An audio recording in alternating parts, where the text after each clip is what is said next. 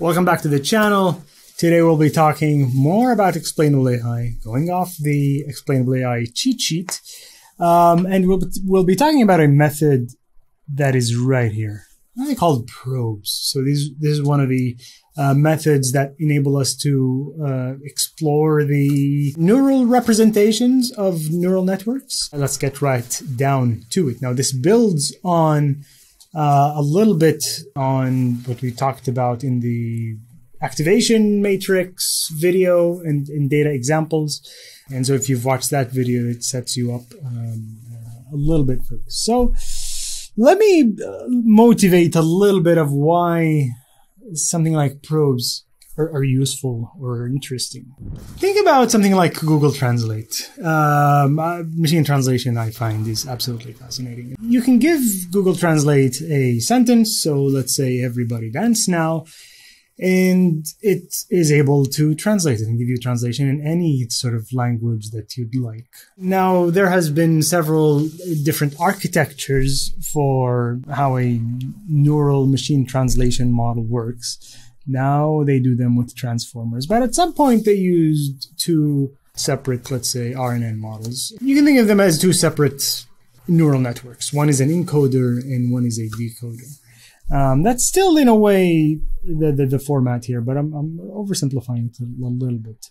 And how the model would process this is that the input sentence would go into the encoder, which has a semblance, from its training, sort of seems to be able to comprehend a little bit, quote unquote, comprehend the English language.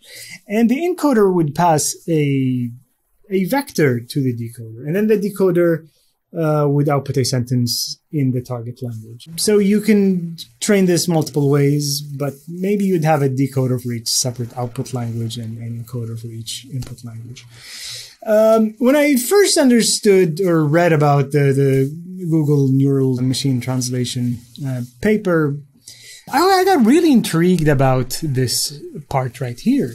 So what we have here is two models, and one of them seems to understand something about one language and just seems to whisper something to the other model that would output it in a separate language. And that is really interesting. It's like we don't really understand the language that the two of them talk in between, but that seems to communicate a lot of concepts, ideas, anything that you've used translation for, machine translation for. This pipe has communicated the ideas that you wanted to look for from one language to another.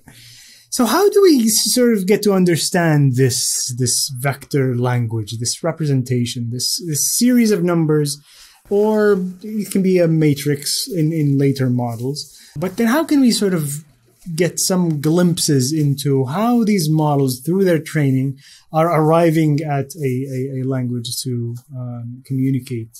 It's not a language, it's a representation, I think is the best term to use here. So probes are tools that sort of enable us to try to decipher some of the properties of the input or the output and whether they exist in this representation or not. One of the papers that we would look at is this paper, I think from Facebook AI research, that seem to use probes to compare sentence embedding models. And so a sentence embedding model is kind of very similar to the encoder there. You give it a sentence and to output a vector representation of that sentence. So we can see that example here. But then if we want to probe, so let's go over a little bit over what probing is like as a process to maybe try to understand those representations. So if we would probe, we can say we don't need just one sentence. We need like 1,000 sentences because we need a lot of examples of this representation down below. And so let's say here we have 1,000 examples. Each one is a sentence. So this would be a second sentence and then all the way to 1,000 sentences. Now, we cannot extract a lot of information from here. We need a property. If we know a specific property of the inputs, we can create or train a probe to understand if that property is encoded here or not. One of the simpler examples here, probably the simplest one that they mentioned in that paper, is that to say, okay, is the sentence short or long? And then our probe would try to probe this representation and try to see, is sentence length encoded here, or is it lost somewhere in the encoding? And that's one way to probe the availability of this kind of information in this representation.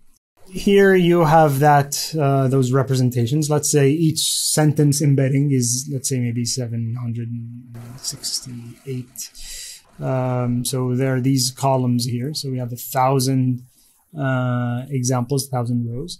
And then the labels are whether the sentence is short or long. So if it's short, we say 0. If it's long, we say it's 1. And from here on, we treat it as a data set that we just pass to a classifier. So we can break into a training set and a testing set. And then we have our probe. And then we train our probe on the training set. So this training is to say, okay, given this row, the orange part of the row, we want you to, as a model, so this is a simple neural network in its own, the probe, but it's a small one. We want you to train or output these values for the labels.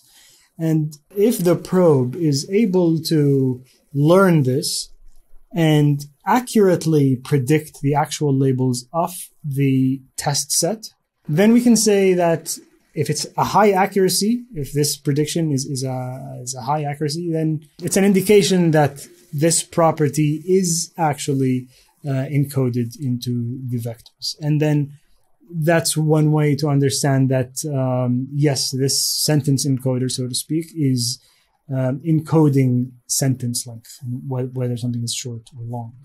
This is one table from the paper. And what you want to see here is, so this is, for example, sentence length. So each column is a property of the sentence. And then these are separate, different kinds of models, and they're trained on different kinds of data sets. And so you can say here, you can see here that this is an untrained model, and its accuracy on the test set after it was trained is about 63%. So the randomly initialized, untrained model here does not encode sentence length because it seems to have a low accuracy. But then here, this autoencoder seems to do encode whether the sentence is short or long because it has a very high accuracy. And so that's one way that probes tell you if a specific representation of a model contains a property or not. Now, we are not limited to only probing, let's say, sentence embeddings. We can also look at the embeddings of words. And one of the earlier papers, or tokens, one of the earlier papers is this one by Sara Valdoun, Dilka Hupkus, and Yele Zudima, that looked at the probing the representations of a RNN as it's processing each input token. And this works in the same way, except the rows here are tokens. So each row is not a sentence, but rather a word or a token. And then the property has to be a property that we're probing for, is a property of the word. And so instead of short or long, we can say this is part of speech data. So we can say, this is a pronoun, or this is a verb, or this is something else. And so in this way, we can probe whether this representation encodes this information or not.